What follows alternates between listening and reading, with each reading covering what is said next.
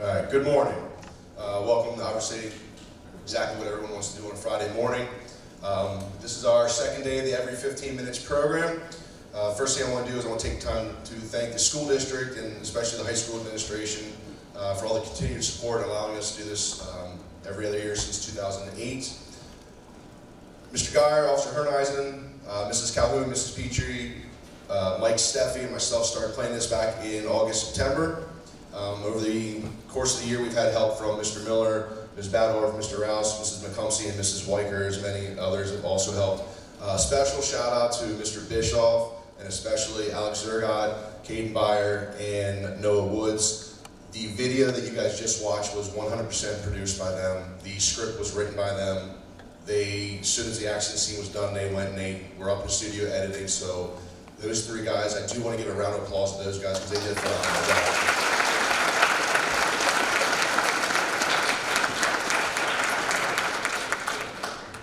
Besides everyone I just mentioned, Ephrata Area Education Foundation, Ephrata Community Church, Karis Insurance, and Berlanco Insurance are a huge help. They are our program sponsors. Without them, we couldn't really do a lot of this because they cover all financial needs, so that the school district does not actually have to put anything out. We have many community partners: Ephrata Police Department, Ephrata Ambulance, Pioneer Lincoln, Akron Fire Companies, Wellspan Ephrata Community Hospital, Valley View Auto Center, Stradlin Funeral Homes, TNT Youth Ministries, and then obviously we had the helicopter from WellFlight come back. It was the first time since 2010 that we had the helicopter included, and that literally just came about within the last week or so. So that was a pretty cool experience, I think, seeing the helicopter fly in. So not every year that happens, so you guys were privileged to see that.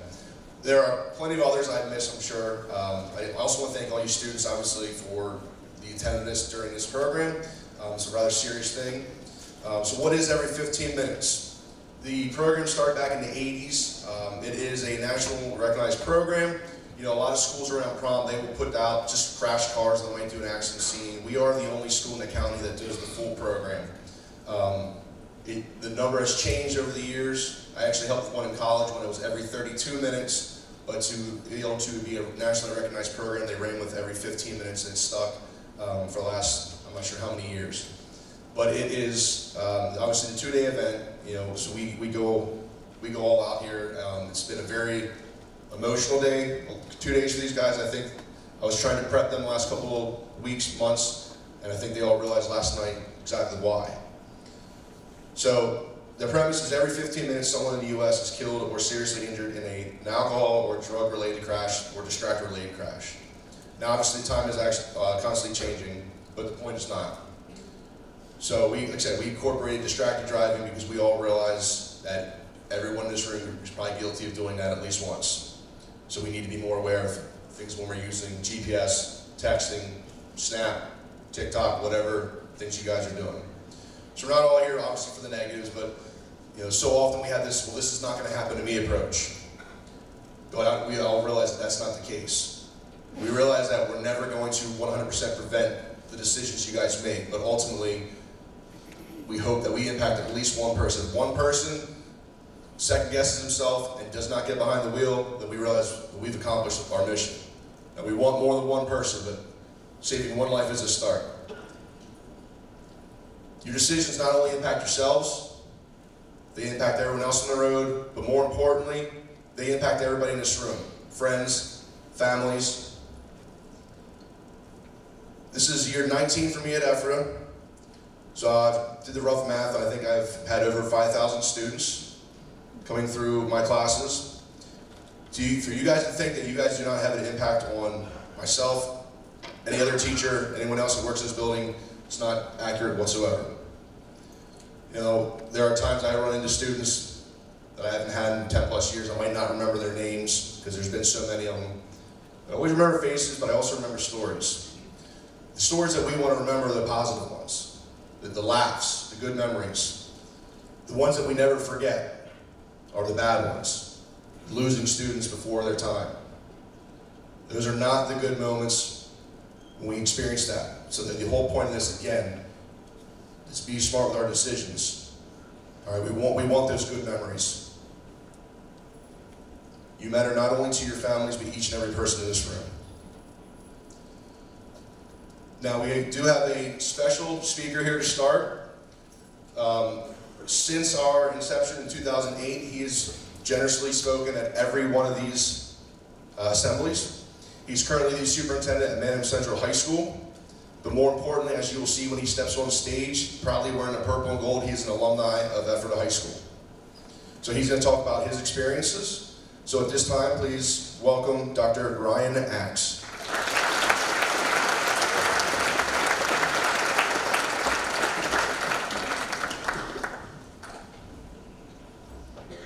Morning, everybody.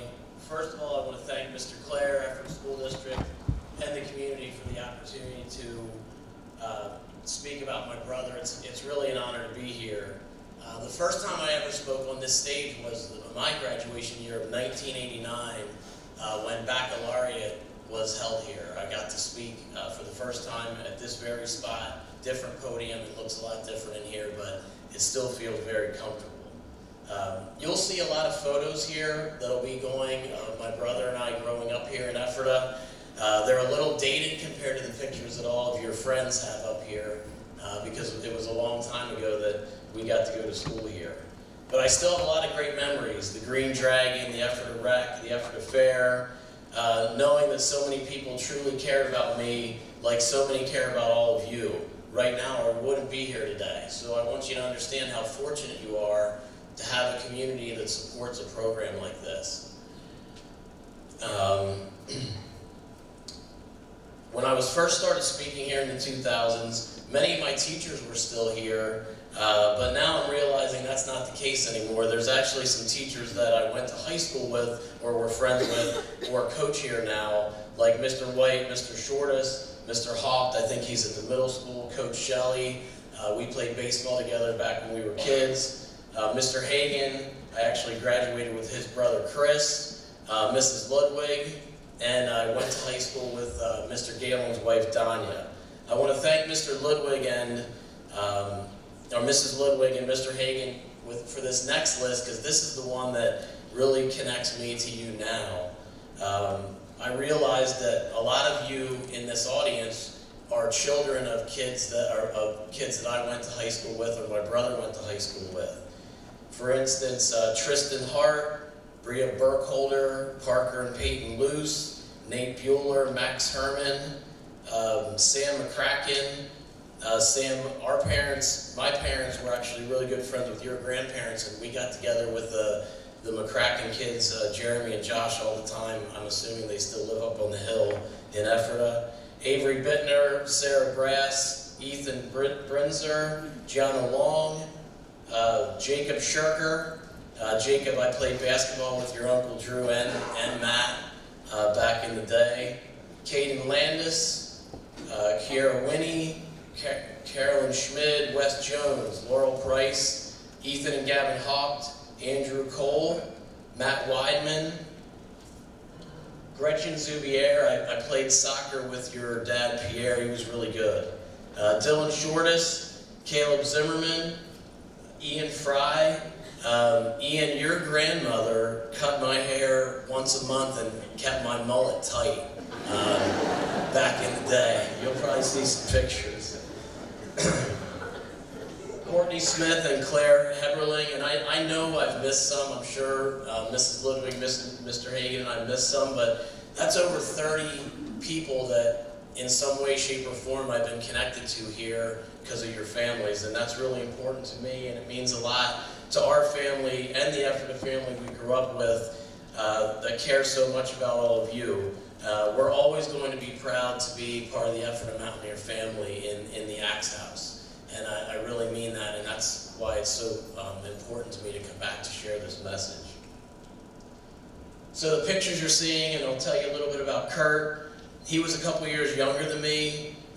Like many of you, we had great lives here in Ephrata, like all the memories that I just shared. My senior year was interesting, though, because my dad was the JV basketball coach. My mom was an assistant cheerleading coach and worked in the library here. And my brother, as a 9th grader when I was a senior, was good enough to make the JV basketball team. So if you can imagine a senior in high school, my entire family went on the away bus to away games. I couldn't get away. You know, as a senior, you don't always want to be around your parents, and they're all on the bus, including my little brother. My brother was an outstanding athlete and artist here at Ephrata. He ran track. His senior year, he went out for baseball. He played when he was in middle school and ended up batting over 500 his senior year and being an all-league player. Basketball was his main sport. He was a starter. He was an all-star.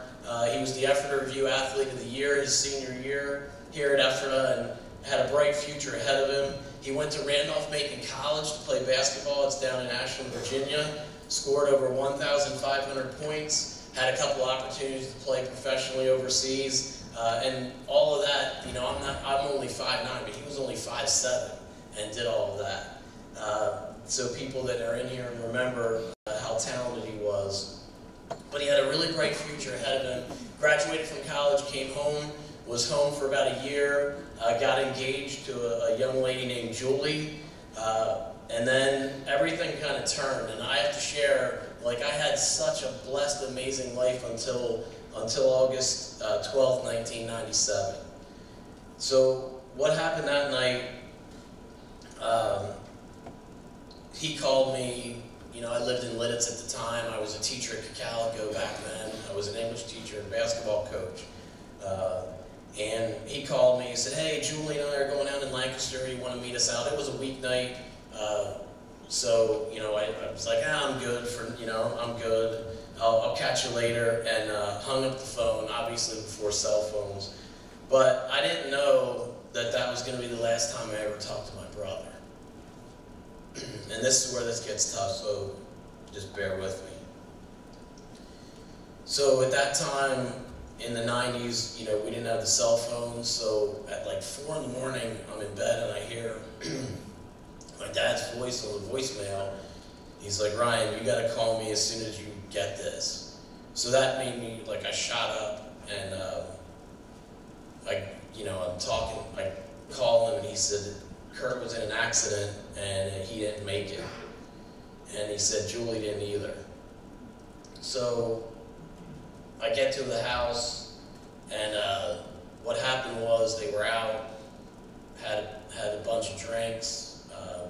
She was driving. I'm not blaming her because he chose to get in the car with her, and if he would have been driving, I don't know what would have happened either.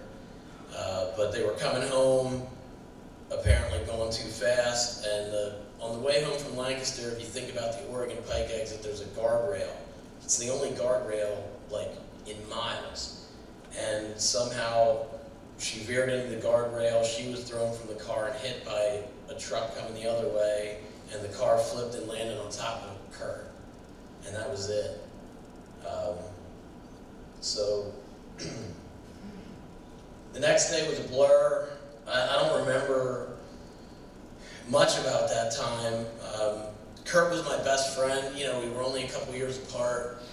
And, you know, by noon the next day, this all goes really fast, and it's hard for people to understand. I think the video captures it pretty well, but by the next afternoon, I was at Stradlin Funeral Homes picking out a casket for my best friend. And my parents were too broken to go, so I had to take that on, you know, with my 2 uncles. At one point, I asked Mr. Stradling if I could see my brother, and he said, "You don't want to see him." And my uncles had to hold me back from trying to get into the basement.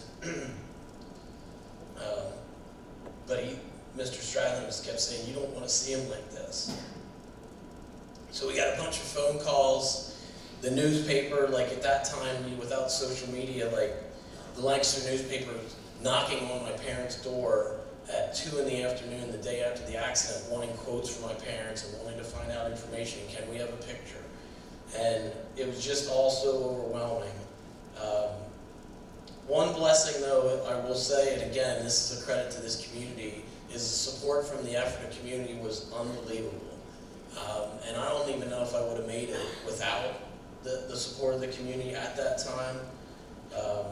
But it changes everything. Like, my life changed drastically, and as a teacher, I wasn't smiling much, I wasn't sleeping. I actually moved away from Lidditz to Reading just to get away from everybody, which probably wasn't healthy.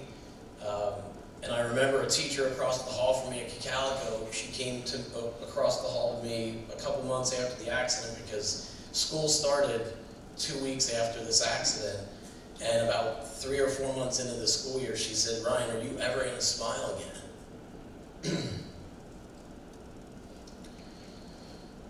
Since then, there's been a lot of really neat things that have kept my brother's memory alive. He was inducted into the Hall of Fame here and at Randolph-Macon. The problem with that is, though, is like our family had to accept those honors. Those are supposed to be for him. I mean, it was an honor for me to stand there and hold the plaque, but I didn't earn it. And he wasn't there to have that happen. Even at Randolph-Macon today, they run a leadership workshop in his name for their college athletes that I get to go to every year and speak. And that's great, but he's still not here. Even though he's impacting young adults even today, I don't get to see him anymore. And none of that brings him back. And that's where, when you're making choices, you have to think about that. Like, you're going to hear letters today, and you're going to be thinking about memories in your own lives and all the people that care about you, and none of it brings him back. To this day, it hurts. I notice he's gone at holidays. Anytime I walk into a gym, him and I love basketball. Every gym I've ever walked in, I think about him. When Central plays Ephrata, and I walk into the gym, the first thing I think about is my brother. My mom's never been the same. It just impacts parents probably even more than siblings, but she's never been the same person, and I can't even explain that to my own kids and my wife because they don't know her other than after the accident. My dad battled cancer and fought really hard, and we lost him, and I had to do all that without my brother, and he's gone too, and all the blessings in my life have been missed by him since 1997. This year he would have been 50 years old, which is crazy to me to think about because I only think about him at 24. But instead of me getting to celebrate his 50th birthday, he's buried up, if you know where Mount Zion Church is in Akron, at the top of the hill above the park. That's where he's buried. And I'll probably go there after this today, just to check in. Sometimes life happens, and I know his spirit's still with us. Something cool that happened 2 months ago is Caden Landis' little brother is at Clay Elementary School, and when all this happened, a lot of people donated basketball books to all the libraries in Ephrata in my brother's name. And his little brother, Caden's little brother, signed a book out, and the inside of the cover had a thing written in honor of my brother. So even here at Ephrata, even though you don't know it, you're still helping keep his spirit alive, which I greatly appreciate. He just hasn't been part of my journey, my career path. My friends have, and I can't share with him. Like, he's never met my wife. He's never met my kids. And all that, like, I'd love to tell him about so many things I'm blessed with. Sometimes it makes me really angry at him because of the choice that he made. Sometimes it makes me sad, but mostly now it's good memories because of even things like this. It's hard to recover. I'm still going through grief on occasion. Fortunately, I met my wife, and she really pulled me out of it. She brought me back to Lancaster County when I moved away, and I was able to share him with her. But again, I would have rather had him get to meet her.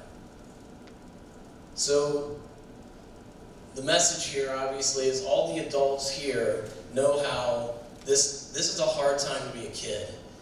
As a superintendent, I see it all the time. The pressure on all of you is way different than the pictures you're seeing when I grew up. And I understand that, but if you're taking these chances, or other types of chances, whether it's drinking and driving, binge drinking, THC vapes, I mean, The amount of vapes we take off kids at Manheim Central just makes me so angry, and I know that's going on everywhere. You're disregarding what your loved ones are going to go through. If you're making choices that could end it all, you're not thinking about what your family's going to go through. I'm telling you, I'm 52 years old. My brother would have been 50. This happened in '97, and I'm still up here fighting back crying. That's how it is. That's what it is, and that's how it feels. Some of you are out there, and I heard Mr. Clare say it earlier, it's not going to happen to me. He also referenced when we were in high school, they always put that crashed car out front. Kurt saw that. He saw that crashed car. He heard the message. Not as powerful as these messages are going to be today, but he heard the message, and it still happened. And he wasn't an alcoholic. He didn't drink all the time. It was one bad choice one night. So other things to think about, if your parents are the ones that allow you to do this type of thing, or they give you access to any of the things I mentioned earlier, or they say, oh yeah, if you're here and you don't drive anywhere, it's cool, I'm cool. They're not understanding that they're setting you up for failure down the road, because they're not always going to be there to protect you. And I just think that's garbage, the families that do that. And I understand that no one's perfect, and I'm not sharing any of this because I want any of your pity or anything like that. I know everyone's got it tough, but every choice matters. So if you're struggling, what I'm going to encourage you to do, if you're struggling with anything, whether it's an addiction, choices you're making, struggles like how you're feeling, tell someone so they can help you. Whether it's a friend, a teacher you trust, an adult in your life, someone, tell them so that you can get help. Because I don't want any of your families to go through anything that we went through. So my final thought for all of you, you've all seen my family. Kurt never did. Think of that before you do anything, and maybe your family won't have to live with this type of pain. If one life is saved by the message today, this message today, I know Kurt would think it was worth it, and all the people that love you would too. Thank you.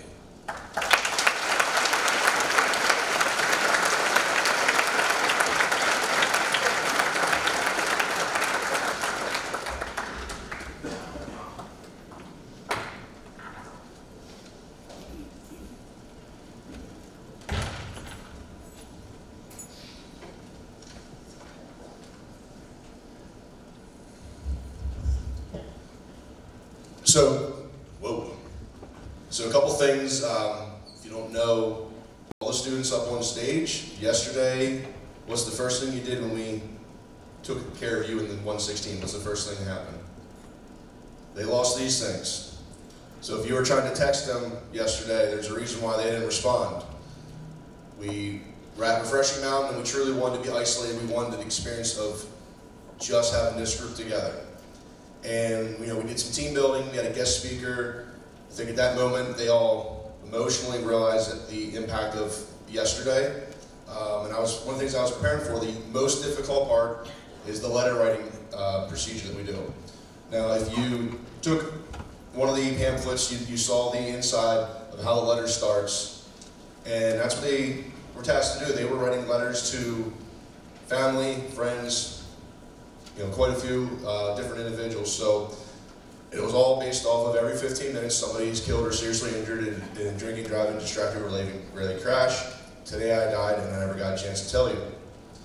And then they went from there. So we have a couple volunteers that are going to read their letters to you guys. So the first person I'm going to call up is Alyssa.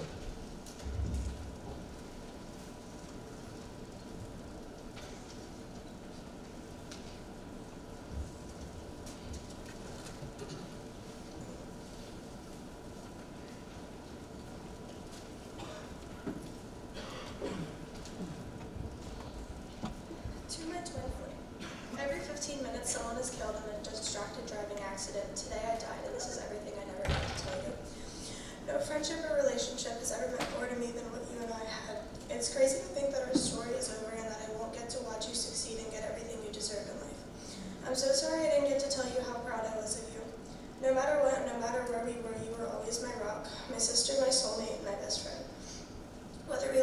18 hours apart or 10 minutes apart, you never left me alone. While all friendships have hard spots, you and I never didn't come back from them. I can't believe you'll never get to be Aunt Izzy to my kids, or that you won't see me marry the one person you've known to be my future husband for the last 4 years, or that we won't be giving your mom any more gray hairs from the dumb decisions that we make. My biggest regret in life, and I relive it every day, is the day that I woke up to the vibration of my phone at 4 in the morning and it was you. You had told me that your car flipped and you were submerged and you had to be pulled from the car under the water. Even though your accident wasn't substance related, it still could have resulted in the same outcome. If I could go back to the day before to stop you, I would. That will forever be the scariest moment of my life, because even though you were okay and talking to me, my mind ran to every possible worst outcome, and I would have never forgave myself if it happened to you. My biggest regret in life is not being there sooner that day, because I don't know what I would have done without you if I lost you. I'd never forget the day my dad took us to Round One for your birthday, and we did donuts while it was snowing in the parking lot. Most of my best memories from my life involve you, and I don't think I would have even made it this far without you by my side. I always have been and will continue to be your biggest supporter. I truly wish I would have gotten to tell you while I could that you will forever be my favorite part of living. It made every day easier knowing I had you to turn to and lean on. I wish I could go back and hug you one last time while watching you drink Diet Coke and hearing your laugh. I'm sorry that I won't be there to make your wedding the time of your life with the most bomb speech ever. I'm so grateful for all of the time and memories that you gave me before my time game, but I'm beyond devastated that our story is over. Don't ever change who you are for anybody, because nobody deserves a heart like yours anyway. Thank you for being my best friend. Thank you for being my rock. Thank you for being my biggest supporter. Thank you for following my dumb ideas. Thank you for encouraging my delusion. Thank you for showing me what true friendship is. Thank you for always encouraging me. Thank you for always having my back. Thank you for letting me live the best teenage years. Thank you for always reminding me to never regret my decisions. Thank you for never letting me live a dull moment and always keeping me on my toes. I couldn't have asked for a better best friend to go through high school with. Thank you for making my time memorable, and please never let my name be forgotten. I love you so much more than you will ever understand, and I'm so sorry I didn't get the chance to live it through. I hope you find somebody to love you as I did, even though I don't think it's possible. Continue to live your life to the fullest and never let a day go bare. I know sunsets are your favorite thing, so for now live for me, and then because I will never let one go unfinished. I love you forever, Isabella Grace, and never forget it.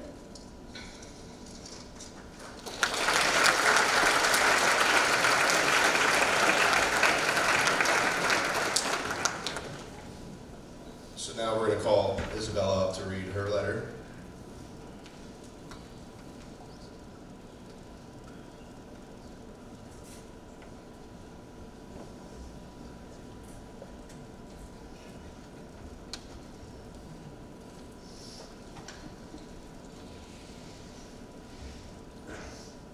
Dear Alyssa, every 15 minutes someone is killed or seriously injured in an impaired or distracted car accident. Today I found out you died and I never got to tell you how much I love you one last time.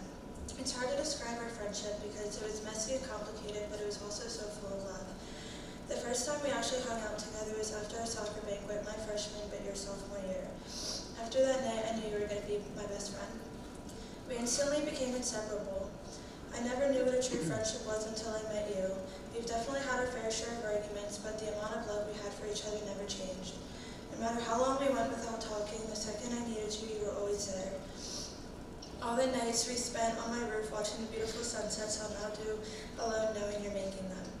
You showed me the beauty in life and taught me that it's okay to live a little and be myself. You stayed by my side through everything, no matter the fight or the 6 dates in between, you were always there. You showed me what unconditional love was. I'm going to miss our little handshake we did before every soccer game, even after getting there 2 minutes before the game started because we had to get Chick-fil-A first. I'm going to miss our multiple stops at Sheetz a day and being your passenger princess because driving gives me too much anxiety. And I'm going to miss screaming the song Best Friend Breakup together after every fight. But most of all, I'm going to miss hearing your laugh and feeling the warmth of your hug. I wish I could look at you one more time and tell you how much I love you and how thankful I am to have been your best friend the past few years. You became my home when my own house didn't feel like it. You impacted my life more than anyone else has, and after everything we've been through, most people would have walked away, but you never did. You stayed by my side through some of the darkest days and showed me the power of living and not just surviving. Looking back fact, my biggest regret is ever letting you go. All the stupid fights mean nothing when I think about how pure our friendship was. I will always remember the side of me that only you could bring out. I could always be myself around you, knowing you aren't judging me because you were acting just as dumb. I will cherish every memory we've made together, from running to Turkey Hill at 3 a.m. just because we wanted slushies and ice cream, to you flying halfway across the country to surprise me when I needed you the most. It never mattered what we did, we just enjoyed each other's company. It's weird to think that there won't be any more memories being made. You won't be at my wedding, you won't get to meet my kids, and they'll only ever hear the crazy stories, see the pictures, and watch all of our vlogs from over the years. You were always my biggest supporter in everything I did, even if it meant moving over 1,000 miles away. You always wanted what was best for me. You lit up any room you walked in and made new friends everywhere you went. You were always down for new experiences and loved trying new things, even if it was out of your comfort zone. Unless it was food, because you only ate chicken tenders or french fries with cold shredded cheddar cheese, and if it was warm, you'd ask for another one that was cold. You knew me better than anyone I've ever met. You knew every little detail about me that I didn't think anyone could notice, and I hope you know I noticed those things about you too.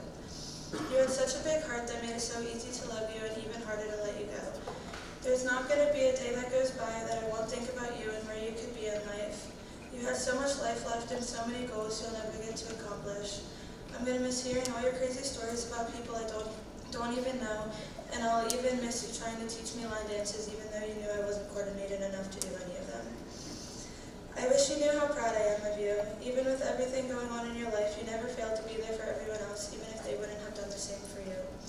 There's so many things I've taken for granted because I never thought this day would come, and there's so many days I wish I could relive with you still here. You've saved my life so many times, I just wish I could have saved yours this one time. Even though you're not physically here anymore, you'll always be my best friend because no amount of distance can tear our souls apart. I love and miss you always and forever.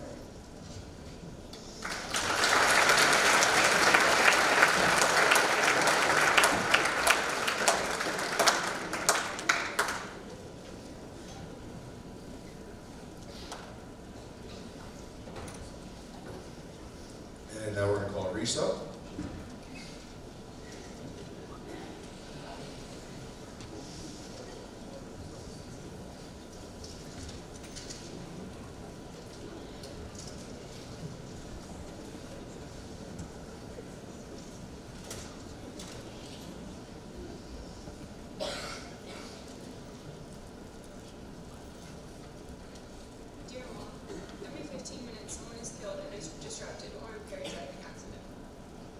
Today I died and I never got the chance to tell you how grateful I am to be your daughter. It's hard to find the right words to adequately express everything on my heart, but I'm going to try my best. I want to start by thanking you.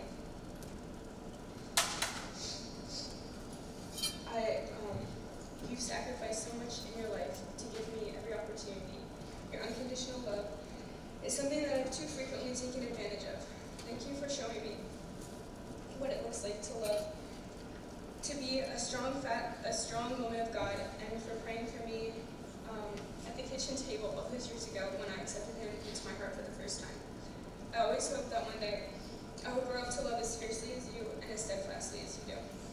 Thank you for always being the first person to wipe the tears from my cheeks when I'm upset and reminding me that I'm never alone in this life.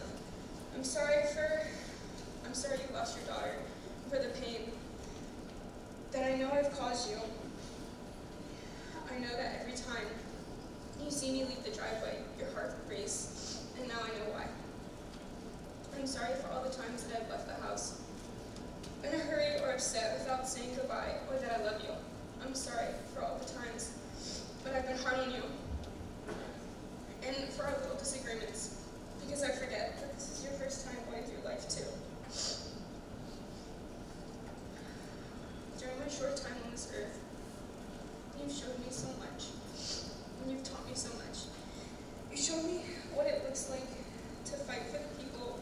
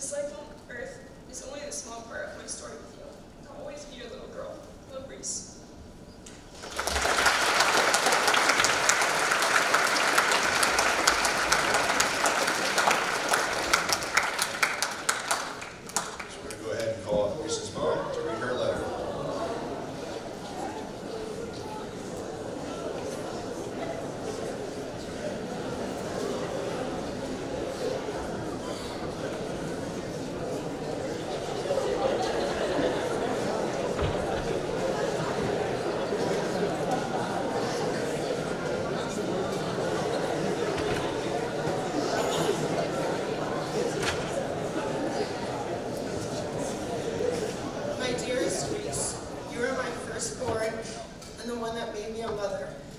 I hope I told you enough that you were more than I could have ever hoped for or dreamed of. I remember dreaming of what life would be like with you before I even met you. When you entered our world, I prayed that I would never have to say goodbye to you. That has always been my worst nightmare. Now here we are. I want you to know that you are my best friend. We had so many adventures together and so many to come. We were planning our trip to Europe next summer after you graduate. You had big plans for life, and we're going to conquer the world with your I do it myself attitude. I love that about you. Nothing was going to stop you. Your dad and I were so excited for next year when you graduate and which college you would pick. I loved dreaming with you during each of your college visits. I knew it would be challenging, but I knew that you would become a physician's assistant just as you dreamed. You would have touched so many lives and changed the world.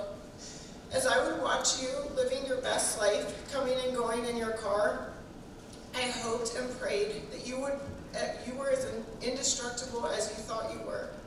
This is not how it's supposed to be. Someday I was going to see you walk down the aisle on the arm of your dad to marry your best friend. We were robbed of seeing you becoming a mother someday.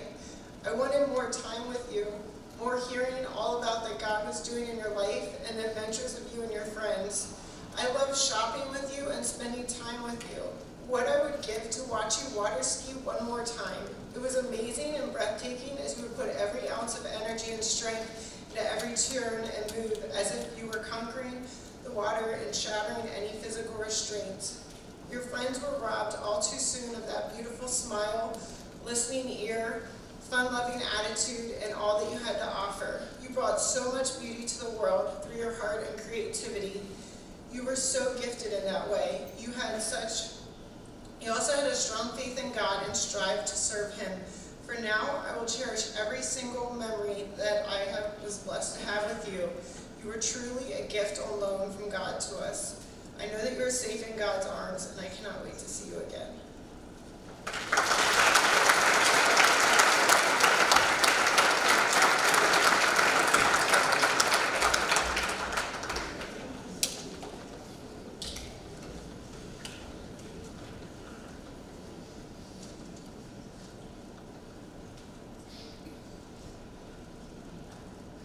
We do have one final speaker, just to kind of wrap up the day. I'm sure at this point in time, everyone in here probably at least knows who he is, recognizes him, but I'm going to guess that there's probably some of you that may not even know who he is, what his name is. I will tell you this, if you do not know this individual, get to know him. He's a great resource if you are ever in need. So at this time, without really delaying it, I'm going to welcome up the director for TNT Youth Ministries, Mr. Mike Steffi.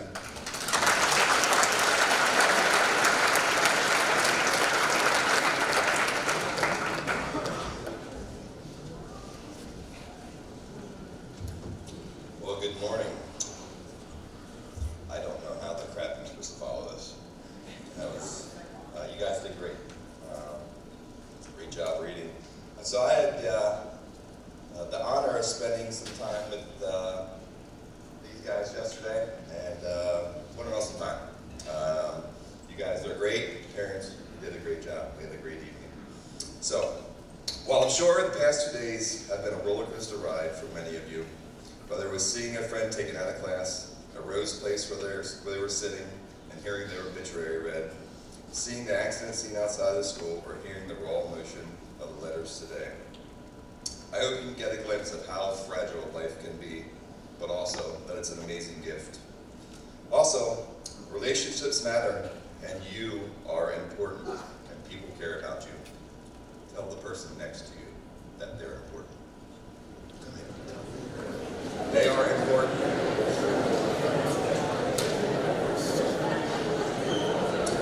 A wise king once said, a person standing alone can be attacked and defeated, but two can stand back to back and conquer. Three are even better, for a triple-braided cord is not easily broken. Staying connected with others is so important. The past 2 days should have shown you that your decisions matter, whether good or bad, the decisions that you make have a huge impact not only on you, but the people you love. We all make decisions for various reasons, whether it be out of fear, acceptance, selfish or unselfish reasons. Has anyone ever been too scared to make a decision? Yeah, sometimes I'm guilty of that. Guess what? That's still a decision. So my challenge to you today is to take chances, but take the right chances. Don't fall into the trap of thinking that drugs or alcohol will help out in any way. Don't fall into the trap of hearing that text message come through and you just have to look at it. It can wait. Your life is more important than any of those things. Lastly, don't fall into the trap of not taking good chances out of fear or self-doubt or possible embarrassment. Newsflash, you will be embarrassed at some times in your life.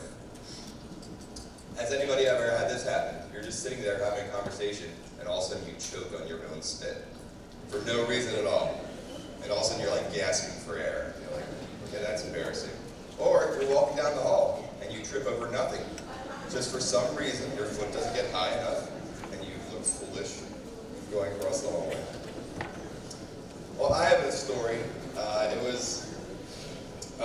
was probably about your guys' age, and I was on the very first dates with a girl I really liked. She suggested that I go to the farm show because I hadn't been there before. Well, things were going really smoothly, and we walked around looking at all the animals and taking in everything, until we came across the rabbits. I remember thinking, now is a good time to show my sensitive side to this lady and point out all these cute rabbits. So back then they would stack the rabbit cages up to about eye level. Anyway, as I walked up to the cute, furry, floppy-eared rabbits and was pointing out how cute they were, suddenly this evil rabbit spun around and I found out quickly that rabbits can pee a lot. This thing peed all over my face, and of course, it got me right in the middle of talking, so I got in my mouth. The look on my date's face was of utter disgust and amusement at the same time. Needless to say, I didn't get a good night kiss that night, but I did end up getting the girl, and we've been married for 24 years. Oh yeah!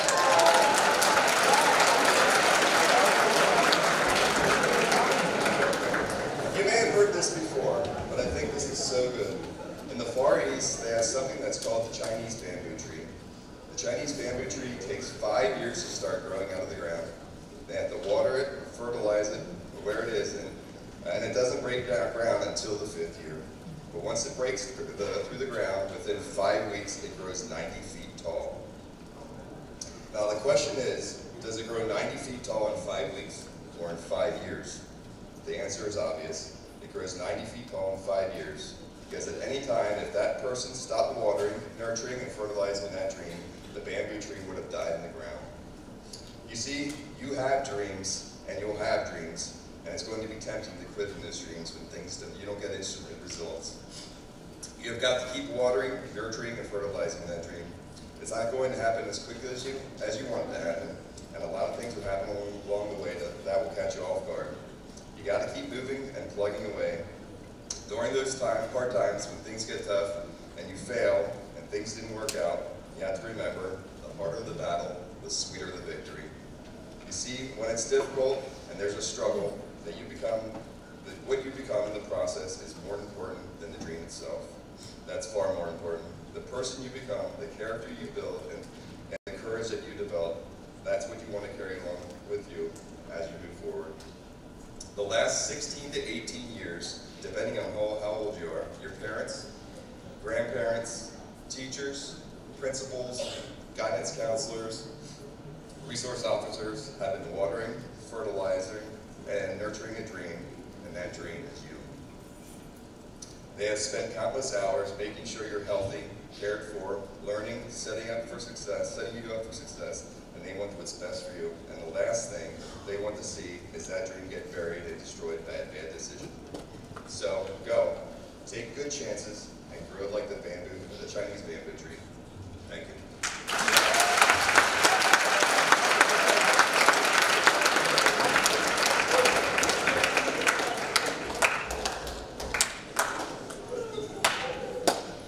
do have one challenge for everybody. It kind of echoes what Mike said about looking at your neighbor, telling them how important they are.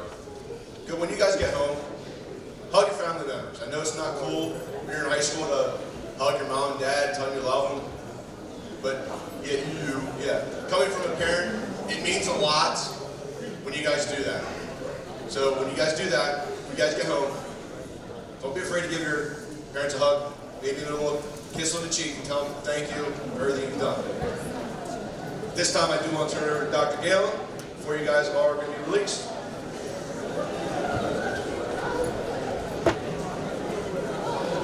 Good morning, everybody. If I can have your attention, please. First of all, I'd like to thank the students and the adults who are involved with making this event happen. Again, done a fantastic job. I'd like to thank Dr. Axe. He and I go way back. As he mentioned before, he and my wife graduated together here in Ephrata. Known each other since at least middle school, if not earlier than that. And so he and I got to coach against each other. I coached at Warwick. He was at Calico in the 90s. We were both 9th grade basketball coaches. He moved on to be a head coach. I did not. We actually interviewed for the same position at Enfield at one point in time. He got the job. I did not. I ended up at Warwick as assistant principal. I left Warwick, came here. He went to Warwick. So we've got our career paths have certainly paralleled each other and crossed paths many, many times through the years. I coached against his dad when he was here back in the 90s. His parents went to my church, so I was at his dad's funeral, known him for a long, long time. And I remember vividly when he lost Kirk. I didn't know Kirk real well. I'd seen him, played rec ball with him, against him. But I know the impacts. I know his parents. And his mom still goes to our church, and she's a good friend of mine to this day. So lots and lots of connections there. He went on to be a superintendent. I had no way on earth. So never interviewed for that position, but we very much appreciate you being here, Ryan, and your commitment to Ephrata, even though you're no longer here. We very much appreciate that. In terms of, my family has had some unique experiences. I've shared with you, my wife's cousin died from a drug overdose. Our family's been hit by suicide, one of my nephews years ago. And long before I was born, I'm the youngest with 3 older sisters, 3 much older sisters. One's 13 and a half years older than me. When my dad was in his 20s, he made the stupid choice of getting into a car with his brother, who had been drinking. And back before seatbelt laws were a thing, my dad smashed his head on the dash, was in a coma for a couple weeks. This is 12 years before I was even born. And my mom said, the guy I married after that day was never the same. He was a different person, trauma-induced epilepsy, memory problems, all kinds of other health problems related to that. Because he made a choice. He wasn't driving, but he got in a car with someone who was. So unfortunately, you hang around long enough, there's some tragedy that does happen. I also mentioned yesterday that we lost 2 students before graduation to accidents. One was speed and weather, and the other was substance related. We also lost 3 students shortly after graduation. One, I believe, was a motorcycle accident downtown. There was a couple others with crashes. I've seen it way too many times. Not all of them were their fault or anything like that, but some of them were. Ice and just road conditions, things happen, accidents happen.